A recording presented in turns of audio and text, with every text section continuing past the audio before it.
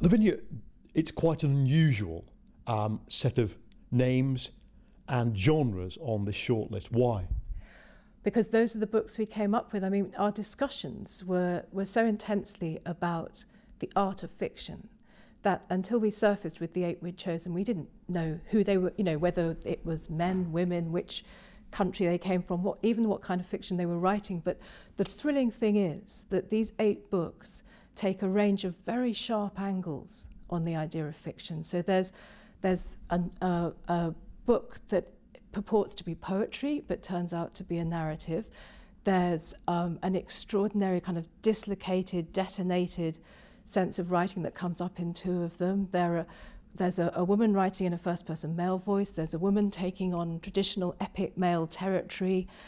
There's all kinds of things going on. I just think we have inadvertently come up with a constellation that represents the most exciting and groundbreaking things being done in fiction today. I think we've been given permission to only think about the art, and because we're writers, we're not the person writing it. Yes, exactly. And to be fair, I think other prizes do the same. They just really are about the books, and then afterwards you look at what you've got. But other prizes have different criteria. Ours was emphatically to find the best writing we could, and because writing is what we do, what we live and breathe, we are listening very, very closely to the engine and for anything that doesn't sound quite right. But we're there essentially to be good readers, and we want, like any other reader, to lose ourselves in a world.